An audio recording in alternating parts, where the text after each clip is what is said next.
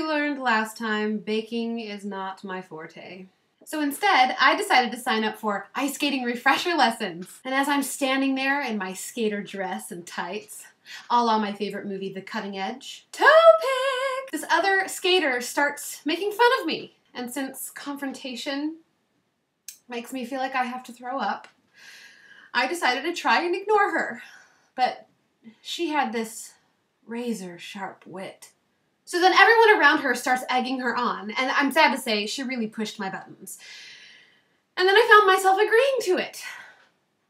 I agreed to a skate-off with a bratty, snot-nosed 10-year-old Olympic hopeful skating prodigy. It did not go well. And I'm not proud to say this, but when I went back to the locker room to get my stuff, I may have tried flushing her competition dress down the toilet when her, BFF forever may have seen me, and she may have gotten me kicked out of the rink by a big, scary security guard.